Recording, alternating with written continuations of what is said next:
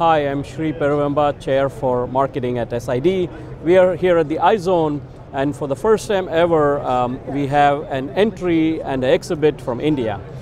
This is Professor Deepak from SID chapter in India, and Deepak, welcome. Thank you so much for being here. Thank you for having me here.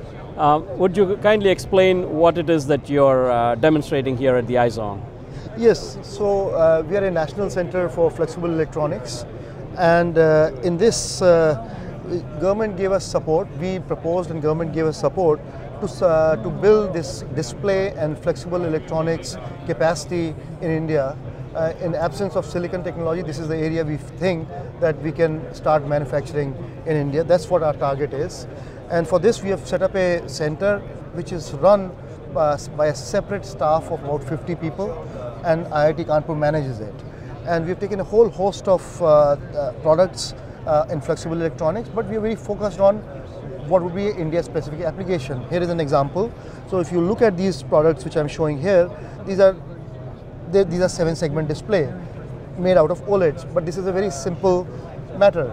However, what is underneath behind it is a cost-cutting measure. The target is that it should match the price of LED so that it becomes commercially viable. As you know, there's no LED manufacturing in India, so this will enable manufacturing using OLEDs, 7-segment displays in weighing scales, in elevators, except, for example, this is we're on 5th floor, and if you want to go down to the 3rd floor, here it is, this is how the elevator would look like, and using OLED, which can be stuck on a very thin layer. We make passive matrix displays. These are passive matrix displays that we have made, and to support the display industry, which we think is coming up right now. A large company is trying to set up a LCD manufacturing in India. To support its activities, we are doing training, and we're also making TFT backplanes for them. These are indium gallium zinc oxide TFT backplanes.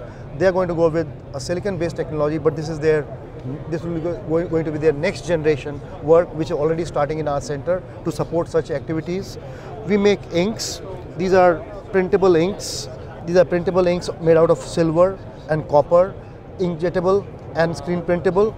Some of the samples are shown here, and very innovative products such as these pens, which are silver ink pens, and you can write it. This is conducting ink, and you can write.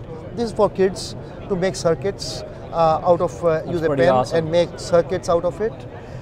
As you know, India, unique applications are possible. Here's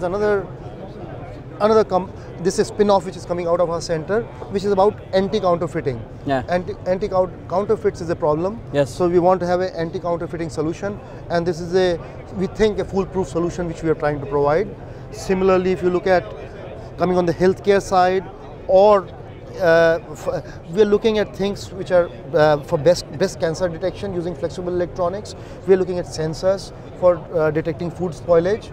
We are looking at unique applications where milk adulteration happens. So we're looking at flexible sensors at the collection centers for milk, and and that's it. We are working with one company.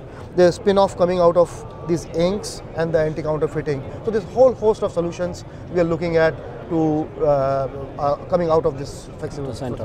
Well, thank you so much for explaining that. I know you've been associated with SID for many years, and more recently you've taken on the task of reinvigorating the SID's activities in India.